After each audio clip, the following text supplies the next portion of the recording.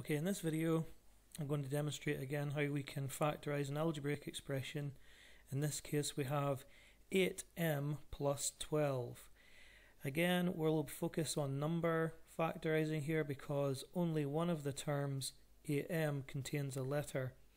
So again, useful to put the factors over at one side. So 8, and we're going to try and find all the factors that make 8. So 1 and 8, 2 and 4. There isn't one for 3, and if we tried 4 we've already got it. So all the factors of 8 are now listed. 1, 2, 4, 8, 12. So we'll do 1 times 12 makes 12, 2 times 6, 3 times 4, and if I tried 4 I've already got it here. So all the factors for 12 are now listed as 1, 2, 3, 4, 6, 12.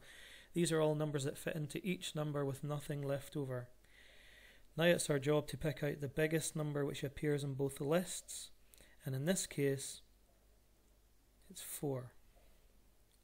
So we can now write this expression in the factored form, taking out a 4 from each term. So 4 bracket 4 times what gets 8m, that's 2m. And that's correct when we do a multiplication check. 4 times 2m, 8m, plus 4 times some number gives 12, 4 times 3. And again, if you've written out your factor terms or your factor lists, it's the numbers which are next to the factor pair. So we've used the 4, so that's why that's 2 and 3 here.